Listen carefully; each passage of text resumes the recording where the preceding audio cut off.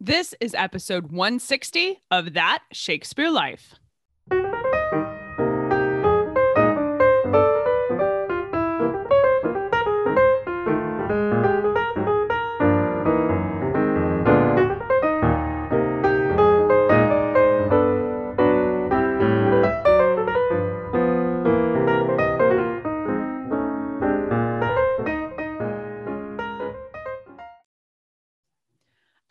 Welcome. My name is Cassidy Cash. This is the episode where we dive into the real life and history of William Shakespeare. If you like going behind the curtain and exploring the food, people, games, scandals, clothing, and so much more from the life of William Shakespeare, then this is the place to be every Monday. So go ahead and hit that like and subscribe button because we're here every week.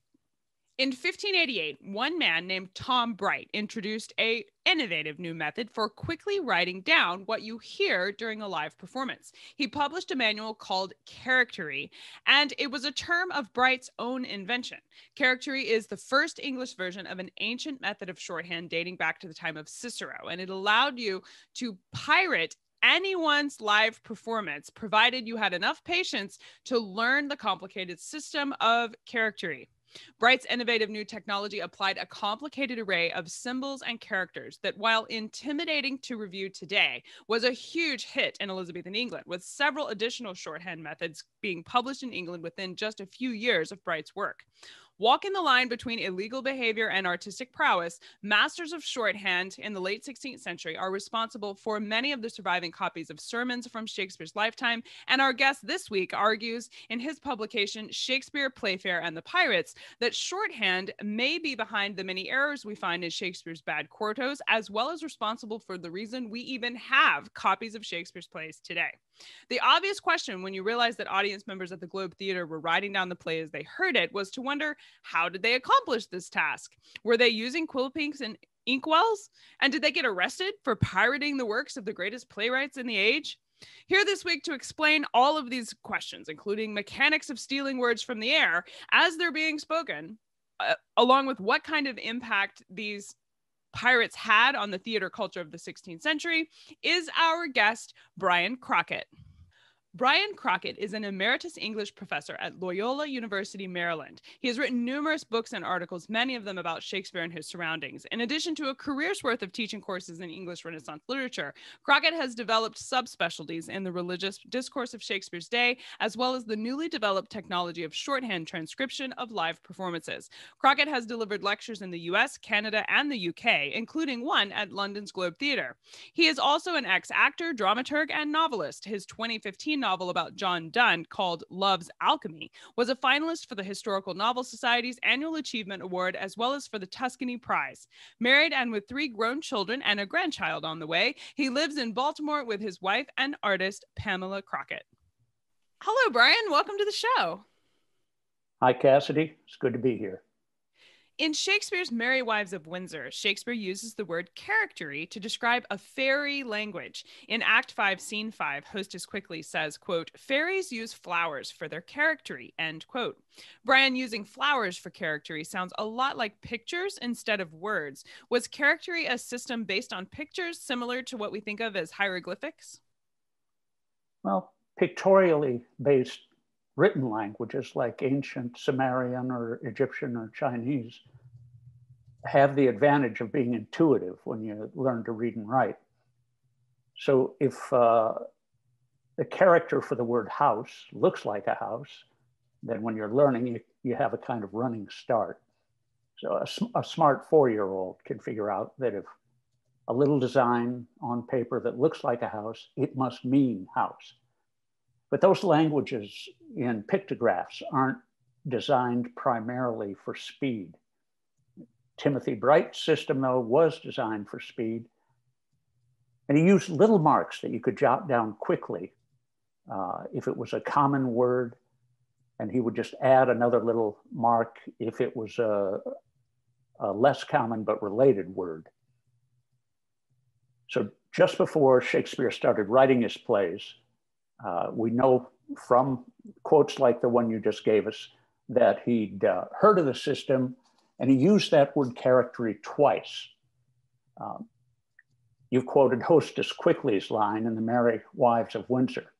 Hostess Quickly is a wonderful character. She's that quick-witted, good-hearted, but slightly dim, who puts up with the wonderful quick-witted character Falstaff in the Henry IV and V plays and Merry Wives of Windsor.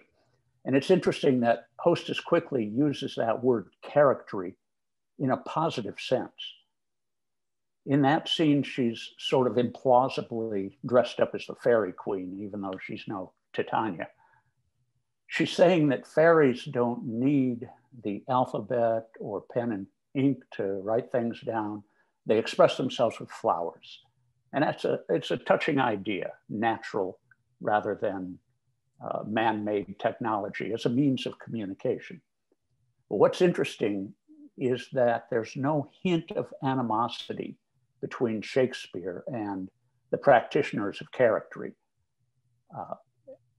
Whether he knew that these guys were ripping off his plays, we just don't know.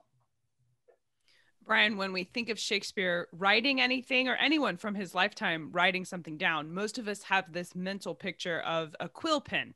And when these pirates of spoken performance wanted to take down a story using Charactery, which you mentioned is done with great speed, they're in a venue like the Globe, where most people are standing there in the groundlings area. And I just wonder, practically, how would they be juggling an inkwell and a quill pen to quickly write this down? Is that the method they were using to take these notes, or were they using something else? Well, we think they were using something else. Someone really adept at using quill and ink can write very quickly, but you're right. It'd be hard to be standing with an inkwell and a quill and paper in the audience with other groundlings milling around and jostling. So it's likely that someone transcribing words in character would be seated in the theater. And those more expensive seats were not just for nobility, but anybody who could afford to pay for them. The other part of your question is about alternatives to quill and ink. It's true that the surviving manuscripts we have of plays from the period used ink that was then typeset. For quick but less permanent writing, there were pencils. Graphite had been discovered in the Lake District of England right about the time Shakespeare was born. You'd need to keep your pencil fairly sharp for taking notes in Charactery, but that could be done really quickly. A single swipe on a sharpening stone would work. So the tools for that existed. Was copying down sermons or theater performances through shorthand and then selling copies of it considered illegal behavior during Shakespeare's lifetime, or was the use of this new technology seen as a valuable skill? Well, it's clear that note-taking, especially in churches, was considered a legitimate, valuable skill. Taking notes of a sermon was encouraged. It was a pious activity to sit in the congregation and jot down what the preacher said. Usually, of course, notes were more or less in outline form rather than full transcriptions. The evidence we have of whole sermons transcribed from the audience tells us that preachers were generally happy to see their words promulgated, most of them anyway. Some preachers, especially the really artful ones, got angry when they saw their hastily transcribed versions of their sermons coming into print and were being bought and sold. So one minister and theologian named Thomas Playfere, for example, a preacher contemporary with Shakespeare, had nothing but contempt for transcribers who misquoted him. And that happened twice. Booksellers were making money selling unauthorized versions of his sermon. And Playfere figures pretty largely in my work on shorthand. In his authorized public version of a sermon called The Mean in Mourning, for example. And that sermon is a virtuoso performance. Parts of it are worthy of Shakespeare. He has this to say in the letter to the reader in the introduction: "I had rather have had my head broken than my sermon so mangled. For this sermon hath been twice printed already, without my procurement or privity any manner of way, yea, to my very great grief and trouble. So he could fume and find a bookseller to print the authorized version, but that was about all he could do. It'd be over 100 years before copyright laws like the ones we have began to appear. Bryan writes that there are several successful shorthand techniques proliferating around London during Shakespeare's lifetime, including one method by Peter Bales in 1590 called brachygraphy, and another in 1602 by John Willis called stenography. Bryan, how were these methods different from Bright's original Charactery method of shorthand? Well, Peter Bales's brachygraphy was a partly plagiarized version of Charactery with a more user-friendly appearance. For Charactery, Timothy Bright used little markings that you could jot down really quickly, but they were unfamiliar looking. So for his system, Peter Bales used letters of the alphabet with little marks added to them. So brachygraphy was a bit more cumbersome than Charactery, but people who were experts at both systems could churn out pretty good transcriptions. And John Willis's stenography, which came out in 1602, more than a decade after Bright's and Bales's systems, was a real improvement. Of course, we still use the word stenography in court trials. We still have court stenographers. That method was the first phonetically based system of shorthand. So instead of arbitrarily matching each little mark to a different word or phrase, you made a mark that represented a certain sound. It doesn't seem likely, though, that that stenography was used to transcribe any of Shakespeare's plays. Despite the three shorthand practitioners Bryan cites in his work as being successful at their shorthand creation, the method itself, when put to use for copying down sermons, was, as Playfere lets us know, received with this great contempt. Another preacher who fell victim to shorthand transcription was Anthony Tyrrell, who in 1589 writes, quote, "My words were no sooner out of my mouth, but a young youth had penned my sermon verbatim by Charactery, an art newly invented. It was this youth's pleasure for the manifesting of his skill in that swift kind of writing to publish my sermon in print," end quote. Bryan, I take notes here while we're talking on the show, and I consider myself pretty quick at typing, but even I am unable to transcribe the entire conversation verbatim. What kind of speed and accuracy is being displayed here for the preacher to assert that a youth copied his words down verbatim? Is it really practical or even possible to capture an entire verbal performance from the audience using shorthand? Well, some preachers hated it when their sermons were pirated in shorthand and then sold to printers because there were big mistakes in a lot of them, but not all. In that letter to the reader, in the published version of that sermon, Tyrrell says that the young man took down the sermon absolutely verbatim. So the short answer to your question is yes, it was possible. And here's why. Remember that while literacy was on the rise in Shakespeare's day, it was still a predominantly oral culture, not a literary one. And so people's memories were generally more highly developed than ours. Centuries-old habits of thought made memorization of a lot of information easier back then than it is for most of us now. So if a person had that well-developed kind of memory, and then learn to read, that person could memorize huge swaths of writing.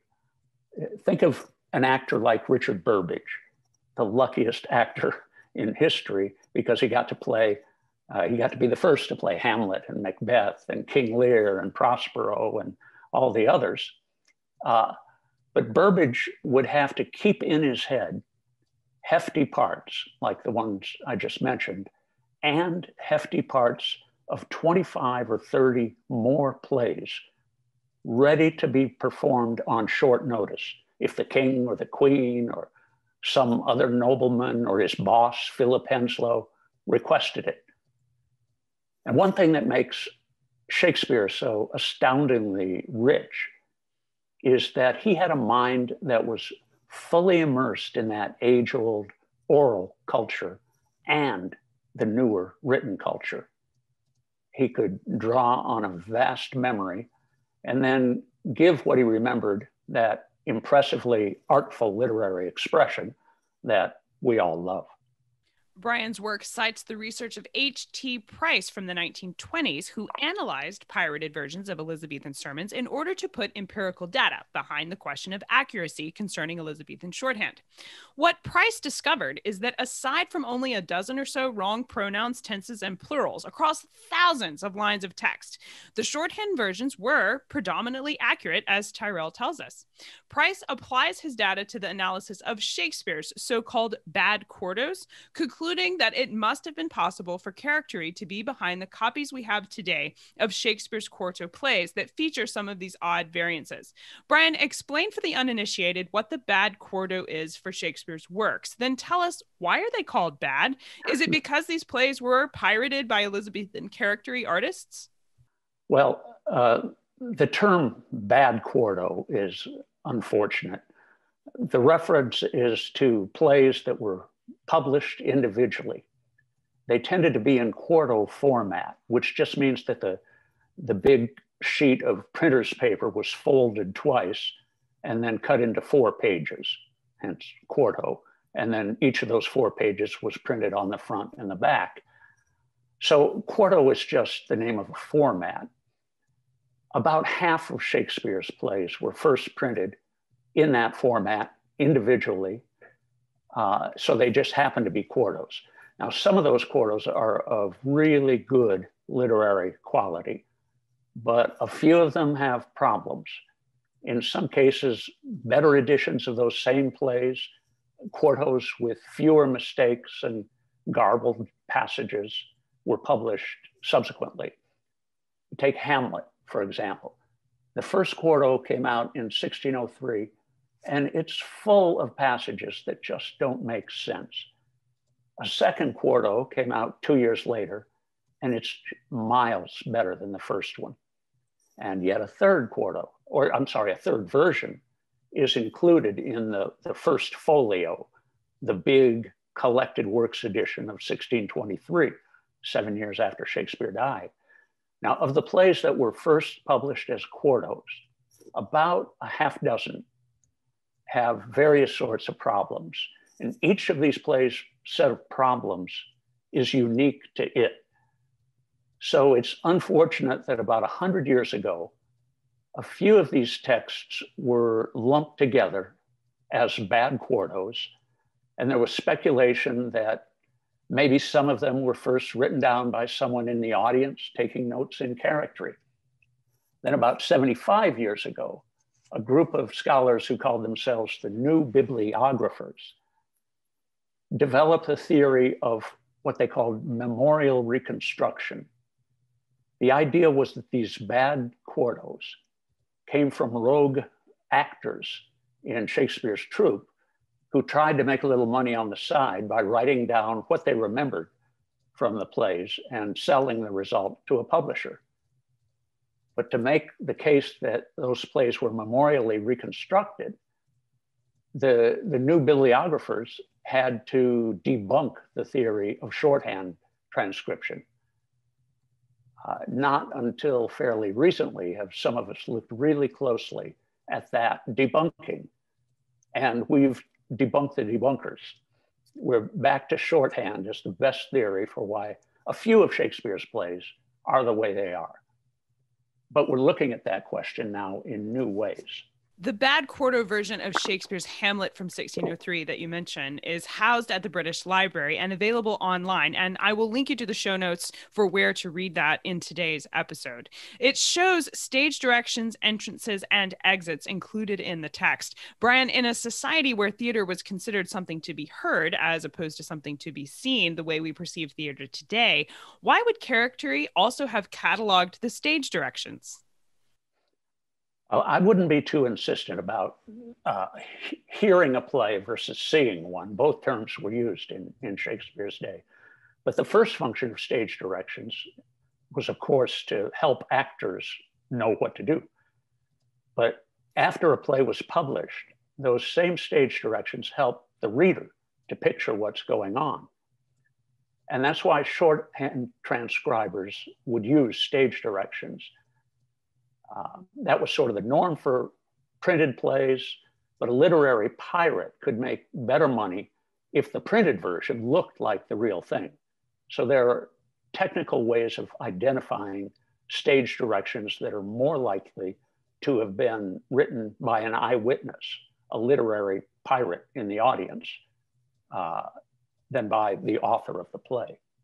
In Love's Labour's Lost, Holofernes goes into a beautiful rant about words and variances, which, taken in context of what we know about the fluid nature of spelling in Elizabethan England, as well as what we're learning today about charactery and stenography, it sounds as if the presence of charactery artists in the audience was an anticipated reality for players in the theater.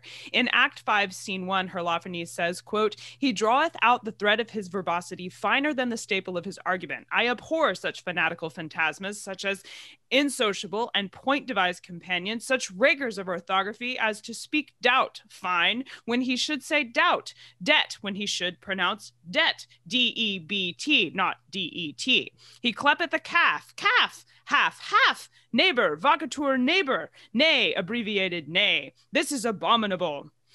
End quote.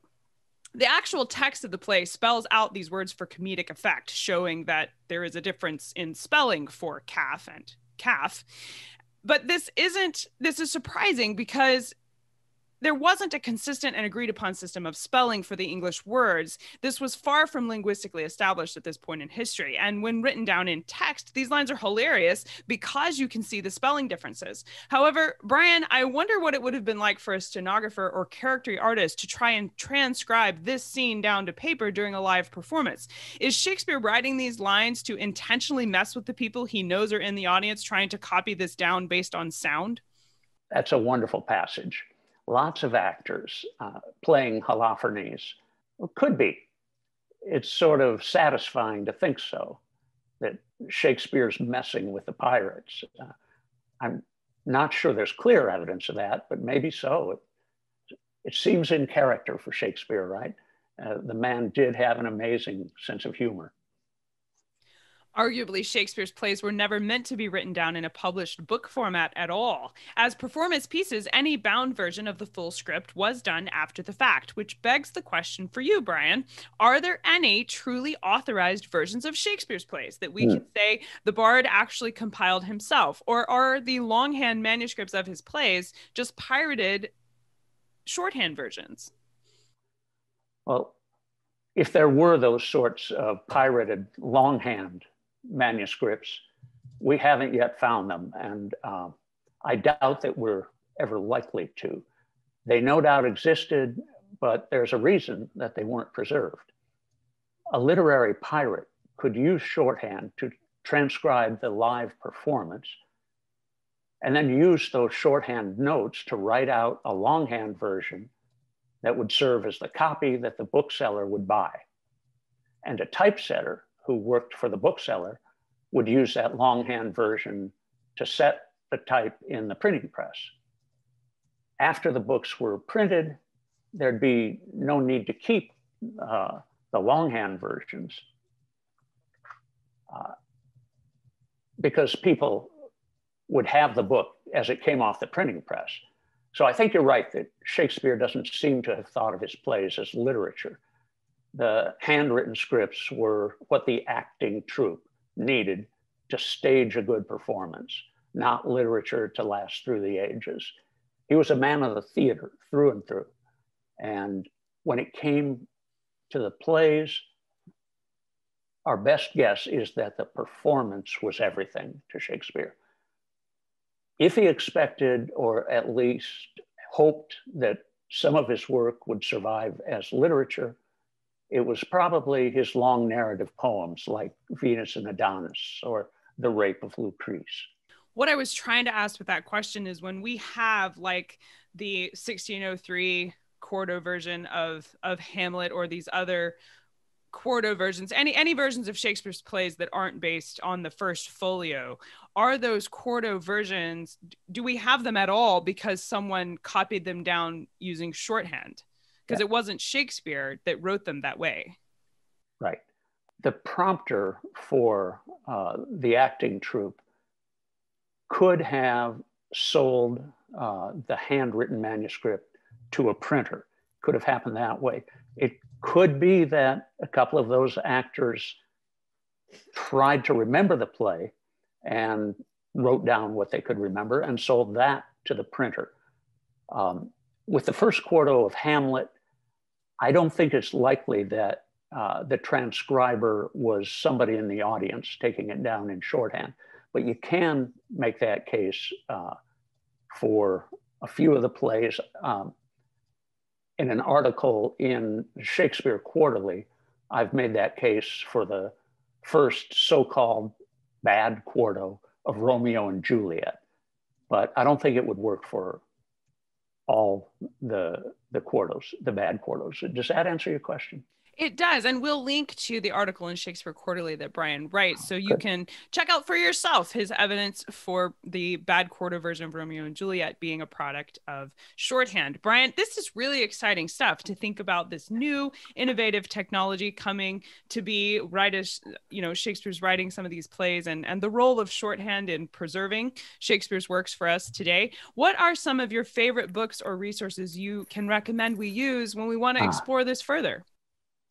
Well, the scholar who's published some of the most interesting work on the topic is named Adele Davidson. She has a book called Shakespeare in Shorthand. It's mostly about the textual history of King Lear. She and I disagree about quite a number of things, but that's a good place to start. She's done some very good work. And there's a scholar named Laurie McGuire who has a great book called Shakespearean Suspect Texts. And one more, Lucas Erne, E-R-N-E, has a really thought-provoking book called Shakespeare as Literary Dramatist. In that book, he's rethinking what we were just talking about. He takes a skeptical look at the idea that Shakespeare didn't think of his plays as literature. Erne makes the case that Shakespeare did write his plays with a readership in mind. So it's good to get both sides of this sort of thing. I've given you some references for people who would disagree with me, but that's the way scholarship works. Those are all very good scholars. And it's fun to look at all the sides. We'll make sure to link to these books as well as to Bryan's work in the show notes for today's episode. So stay tuned after the conversation to find the link for those. Bryan, we ask everyone this next question here at That Shakespeare Life, and that's, what's the one book you would take with you on a deserted island? My friends in England tell me I'm supposed to allow you the complete works of Shakespeare and a copy of the Bible. So your choice would be in addition to those. The hardest question. I'm glad that your friends allowed you to give me the complete works of Shakespeare and the Bible. I wonder which one would be more dog-eared and worn out after a few years, but thanks for that. The Iliad comes to mind as a strong contender, or just for modern day smart, amiable companionship, I'd probably consider David Foster Wallace's Infinite Jest. But in the end, I think I'd find the most lasting, profound pleasure in John Milton's Paradise Lost. As a poet, Milton is one of the very few in Shakespeare's league. So that's what I'd take, Paradise Lost. I think that's an excellent selection. You'd be well set up on that deserted island with Shakespeare, the Bible, and Milton. You'd be well set up for a while. So what's next for you? What are you working on now that you're excited about? Well, I'm recently retired from academic life. So as an emeritus professor at Loyola University, Maryland, I can teach a course now and then if I want to. But so far I've taken a break from teaching. And lately, I've taken up playwriting. And of course, it's intimidating to do that when you've spent your life with Shakespeare. Just a little bit. Yeah, but I've found the answer. I've figured out what to do with him. Tell us the secret. Yeah, I put him in one of my plays as a character. Oh, there you go. So he has to say what I say, he says. And I've written another play that's set in the near future and is a dystopian, political, Black Mirror-ish play that is about technology gone wrong in politics in a senatorial race. So projects like that are enough to keep me busy for now. That's fascinating. I'll look forward to it as theaters are opening back up slowly but surely these days. I'll look forward to seeing that one performed and staying in touch so we can find out all of the ways that you put Shakespeare back on the stage. Thank you so much, Bryan Crockett, for being here today and taking us through the history of shorthand. This was a really fun conversation. Well, thank you, Cassidy, for the invitation. It's been great. Find links to the resources Bryan mentions in today's episode, along with a free sample of how you can try out Charactery for yourself in the free download that's available in the show notes for today's episode. Visit the link below this video to find out more.